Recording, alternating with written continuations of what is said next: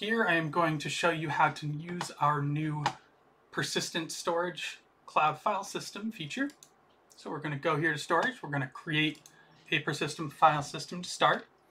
We'll name it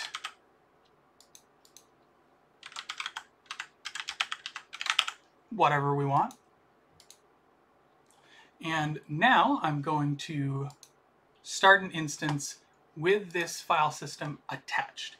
So I go to attach file system, your name here, and now our instance is launching. So while we're waiting for this, I'll tell you a bit why you would want to use a persistent file system. If you don't use a persistent file system, then whenever you terminate your instance, all of your files are going to go away. So if you are training and you uploaded a big data set and you've got a pre-trained model and maybe you're going to want to do some more training later, say 2 days from now, you're going to have to keep that instance running, or you're going to have to copy the data over the internet to preserve it. It would be much nicer if you could just save it in a network file system that happens to be located on the same very fast LAN as the rest of the hosts in our data center. And that is what our persistent cloud file system is.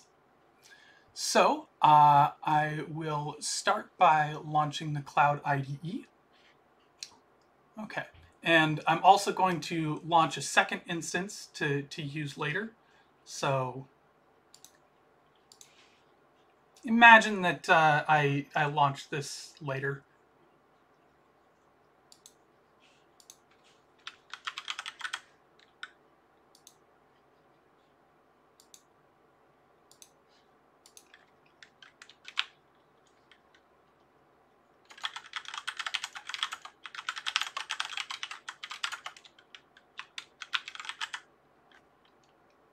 Yes, that's a lie, but we'll imagine that that's what happened. So while this is booting, let's take a look at our instance from the view of Jupyter Labs. You can see that the directory is here. It has the file name that I gave it. We can create files there. So let's create a Python file. We'll say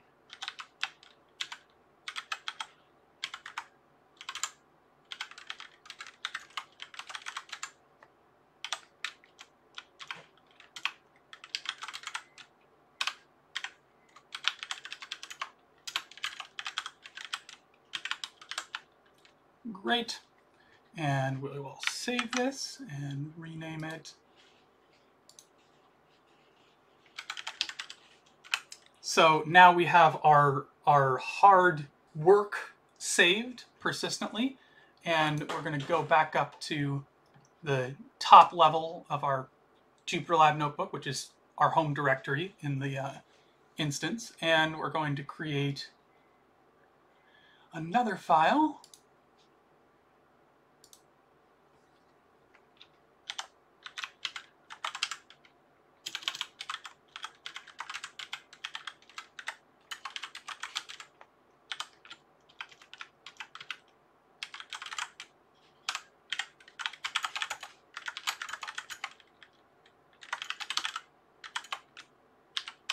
Okay, so this one is going to be lost when we terminate our instance, and the reason is that it is saved outside of our persistent cloud file system.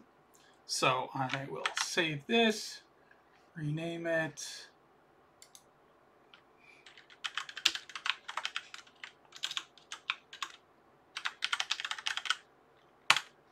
and now let's take a look at what this looks like from a point of view of someone SSHing in.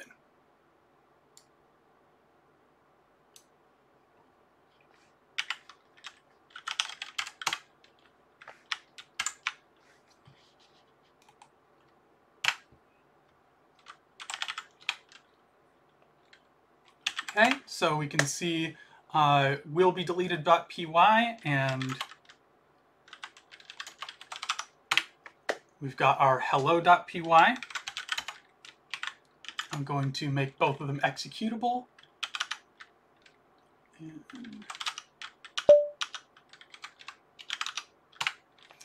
Okay, and I'll run them both.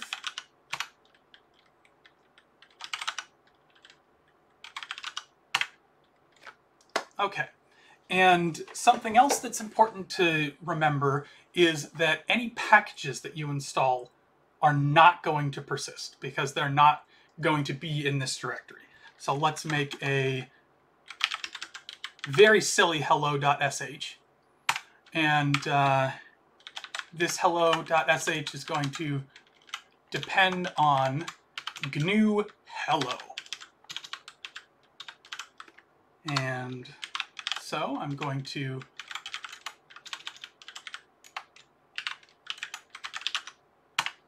and when I run it, it's going to say command not found. Oh no. So let's apt install hello. Very small program.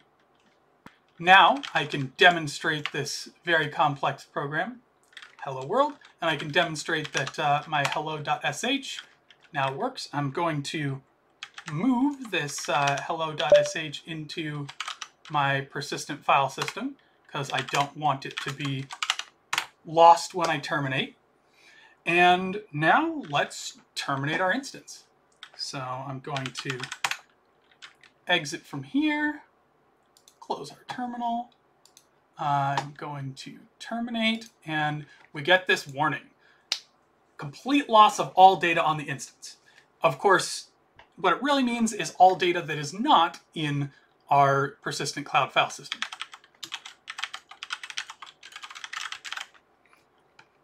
And now we can imagine that I'm just starting this second instance now, rather than it having been running for most of this time. And let's launch our Cloud IDE first. And we can see that our persistent file system directory is here with our files in it, but the file that was outside of that directory is gone, lost forever. Now I'm going to show you the view from SSH.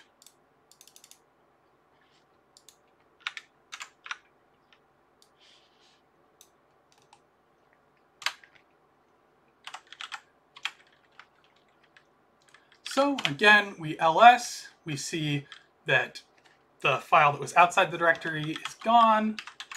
We see that the files here are here. We can run our hello Python script, but when we run our hello.sh, it's going to fail. The reason it's failing is because our dependency, GNU hello, is not installed. So each time you start a new instance, you will need to install dependencies unless you are using something like Docker or putting your Python virtual environment within the persistent file system. You will have to install both dependencies via pip or dependencies via the package manager or conda, whatever you're using for whatever types of dependencies. You're probably going to need to reinstall those after starting a new instance. So let's do that.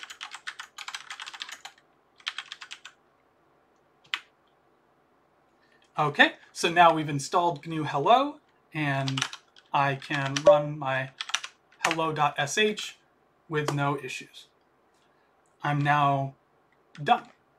I can exit and terminate this instance, and my data will last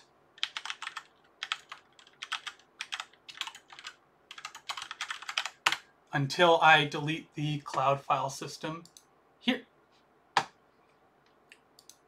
It's important to know that as of this video, there's no way to download your data other than by launching an instance and copying it over some way, either using Jupyter Labs or SCP or SSHFS or Amazon EC2. The only way to download your files or upload new ones is by starting an instance and interacting with that. Thank you very much.